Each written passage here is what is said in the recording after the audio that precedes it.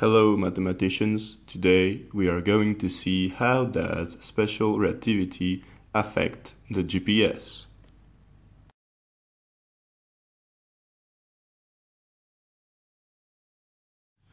The GPS, or Global Positioning System, is a navigation tool used by millions of people every day. It is used in planes, it is used in farming, it is used in the construction of roads.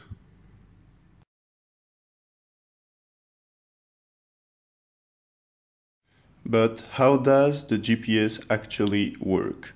Well, it's pretty simple. Let's see with the example of triangulation. Imagine your point A and you want to be located with the help of the points Y and X.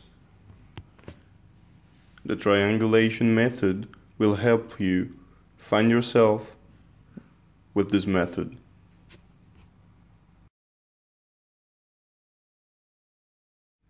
In order to avoid the confusion between those 2 points, the triangulation method is done in 3 dimensions so that there is no possible error.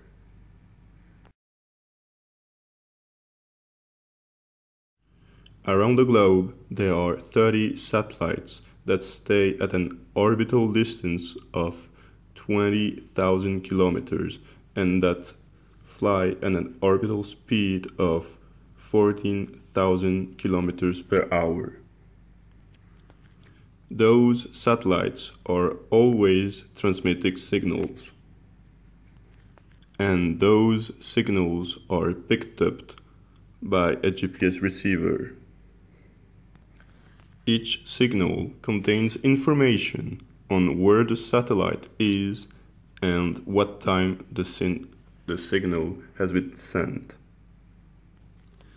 And in order to attain an incredible accuracy, there are a total of 4 satellites that tell the GPS position. In order to be so accurate, satellites have atomic clocks inside, which are the most accurate clocks in the world. And here is where special relativity intervenes. As Einstein said, motion alters time.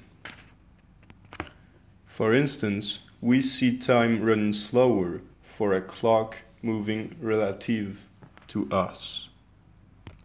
2 types of relativity affect the GPS synchronization.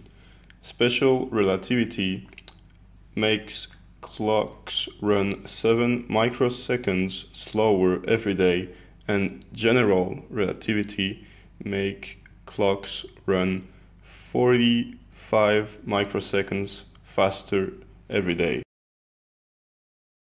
So overall, every day, clocks run 38 microseconds faster.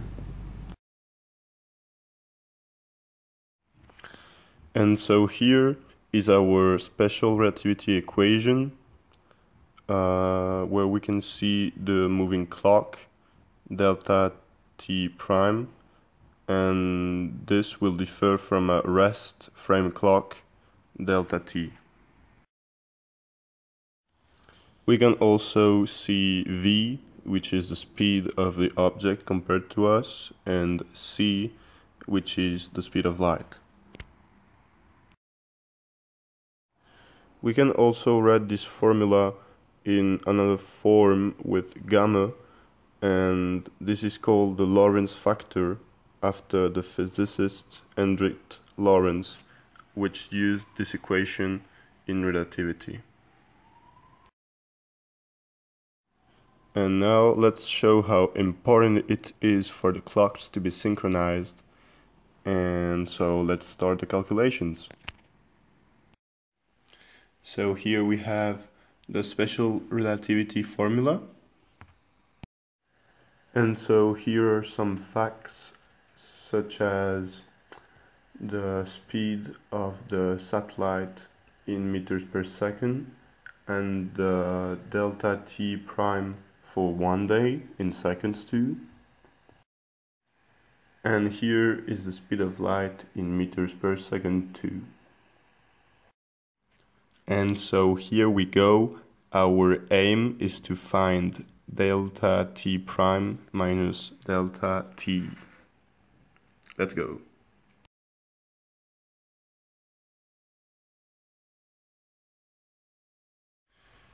To conclude with, we can say that the mistake of localization due to special relativity would be about 2 kilometers, which is huge. And if we add general relativity, it would be 11 kilometers. So that's why we really need synchronization between clocks, and that is also why relativity is very important in understanding the GPS. Thank you very much.